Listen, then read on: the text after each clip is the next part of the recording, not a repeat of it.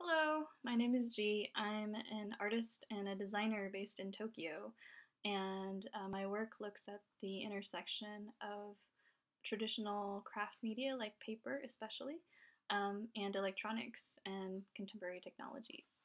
Uh,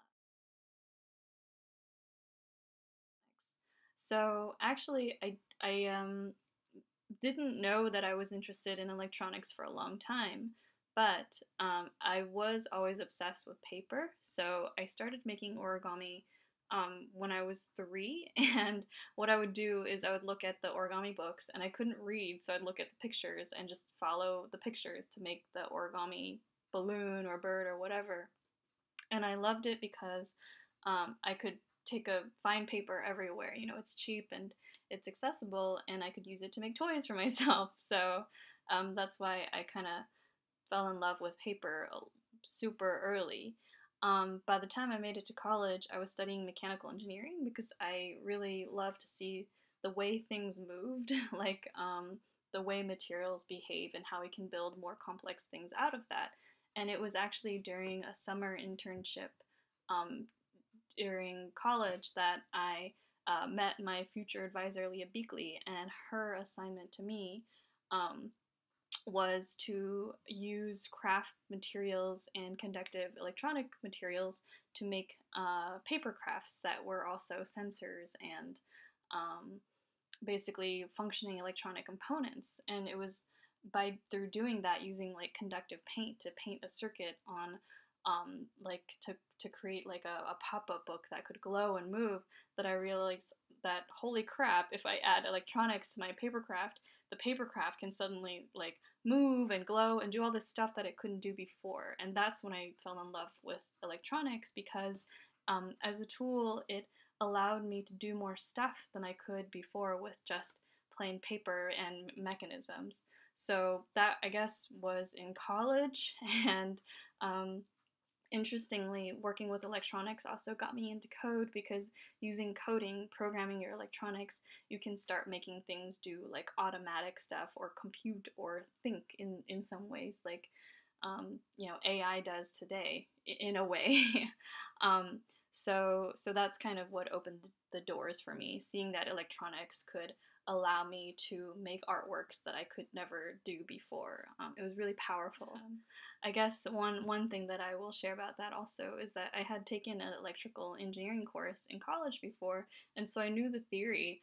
But when I finally used the electronics theory that I knew before to make something, that's when I was like, oh my gosh, all this knowledge that I just kind of put in my head is now suddenly useful.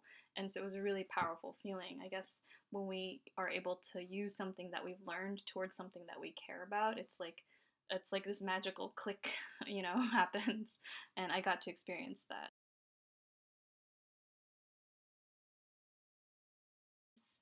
So the original Dandelion piece was actually inspired by a workshop. So during my master's at MIT, my research was specifically on paper electronics and sharing it with people from broad backgrounds to see what different types of people would make using this new craft plus electronics medium. And during one of the workshops, a PhD student named Jessie Thompson and her partner Zach Berta, um, Jessie was really interested in plants, and so all of her projects were plant and flower related. Um, and during one session, we were working with sensors, specifically microphones, which can detect sound and wind. Like when you blow into a microphone, it can sense that. And they came up with this idea of creating a dandelion poster that you can blow on, because a dandelion is a plant that detects sound. So that was kind of where the idea of a dandelion came from. And they made this really sweet poster called What Makes a Weed Not a Flower, which is very thoughtful if you think about it. Um, and for me, at the same time, I was also really interested in Chinese ink painting. So I'm Chinese American. I was born in China and I moved to the US when I was 5. And I was really interested in connecting with my own culture. So I started studying that as a medium with my collaborator Brian Chan, and so he taught me kind of the technique. And so as I learned painting, and then this beautiful idea of like a dandelion that you can blow on came from Zach and Jesse. Those two kind of came together, and I created this larger version of the dandelion painting.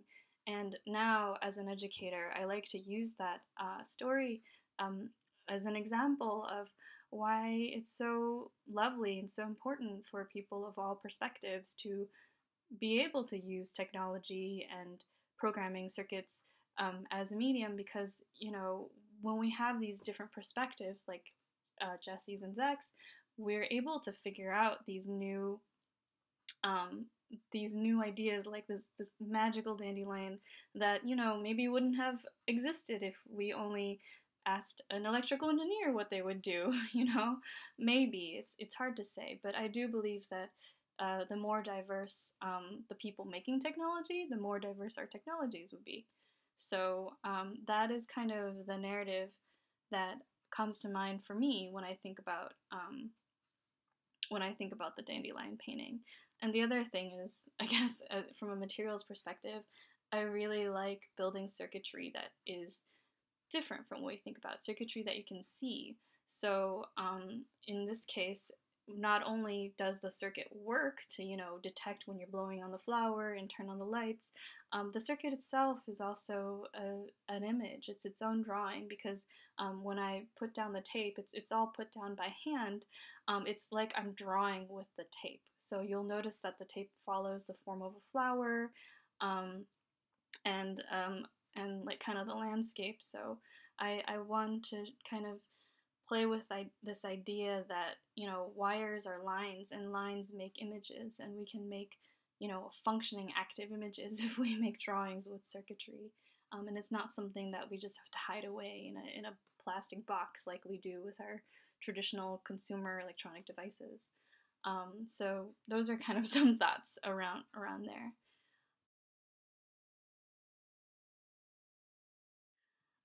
So it's shifted. It's very different.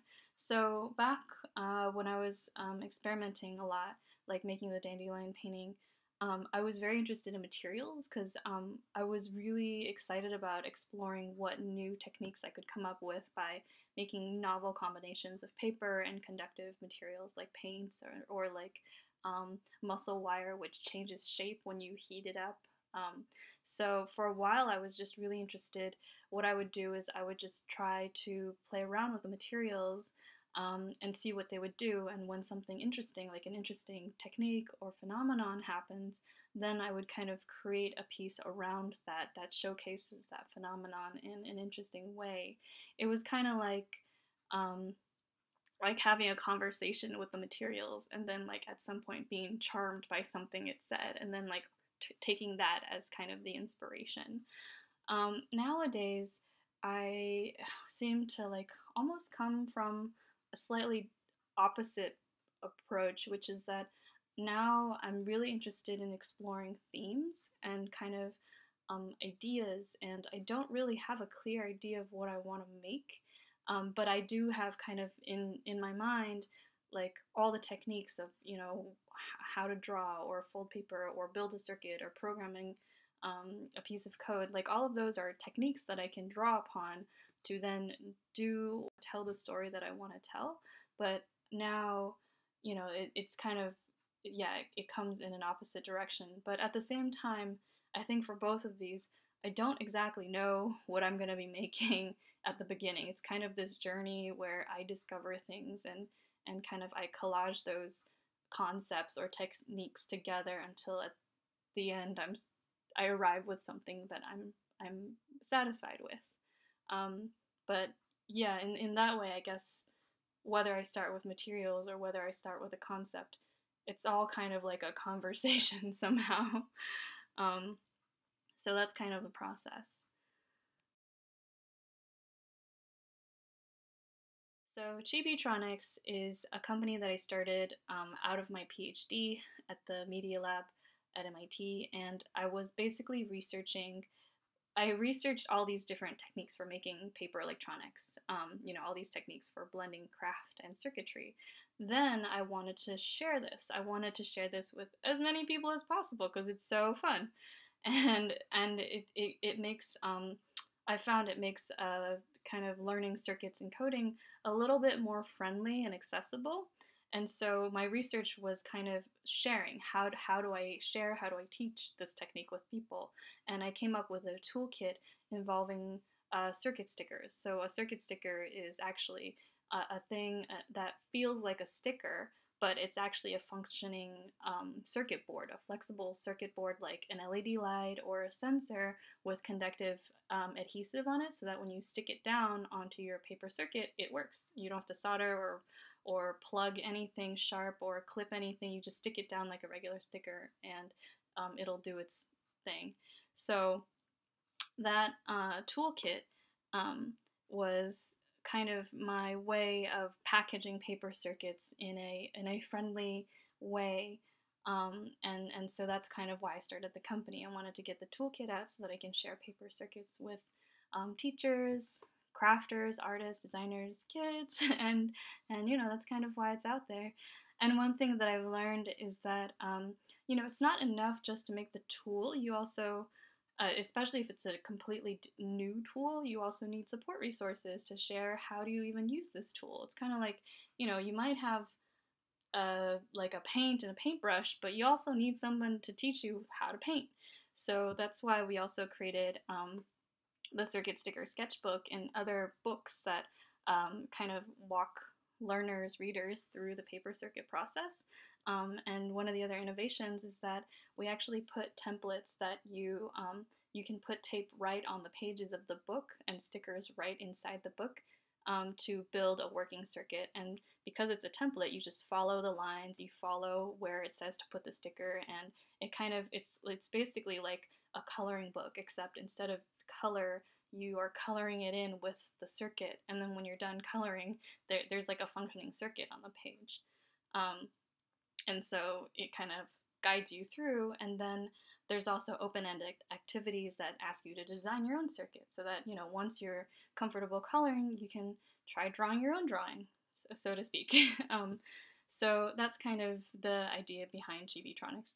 Oh, and a question that I get asked a lot is, what is Chibitronics? And basically, chibi is kind of small and cute in Japanese, and tronics is just part of electronics. So I put those two together because I wanted to make electronics friendly and cute and kind of fun, because oftentimes when people think of electronics, it's like this scary, dangerous thing, right? And I wanted it to be the opposite of that. It's fun, it's friendly, it's, anyone who wants to try making electronics can. It doesn't have to be intimidating. So that's why Chibitronics. I am looking at, again, new techniques for blending paper with electronics, with a focus on kind of storytelling. So how might we tell stories in new ways using this medium? What new stories can we tell? I'm based in Tokyo these days, so one of my goals is to learn about kind of traditional paper making and paper craft, because it's such a huge part of the culture here. And in terms of concept, we're like in a very strange time right now, because of COVID-19 going around, and kind of we're all like isolating. I've been really thinking a lot about kind of this idea of connection and empathy, and kind of being alone and being together in like virtual spaces. And I'm trying to think about kind of new ways that we can connect or disconnect in this context. And I don't really know what will come out of that, but that's something that I'm really interested, because I feel like our world is changing very rapidly, and there's going to be a lot of new questions, and new answers and new possibilities as well. And so, I'm in particular interested in kind of sharing and connecting, like with my education work. And so I'm just kind of researching that and thinking about maybe how these physical friendly materials, but with a sprinkle of technology, may kind of connect us in new ways. So it's not really baked yet, but those are the questions that I'm asking recently. So I guess that's it. Thank you so much. I'm really excited um, to be part of this exhibition. Take care.